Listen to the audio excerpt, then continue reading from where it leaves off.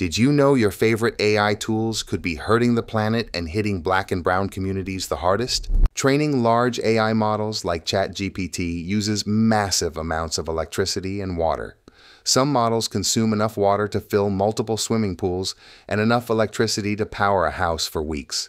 Even a few AI queries can use more water than a bottle you drink. Many tech companies place data centers in low-income neighborhoods. In Memphis, Elon Musk's new XAI Center is pulling water and energy from a community already stretched thin.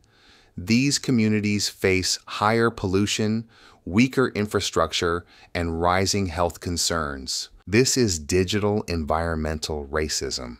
The people who benefit least from AI are often the ones who suffer the most from its environmental cost. We need to demand better. Push for clean energy in AI development. Support community oversight of where data centers are built.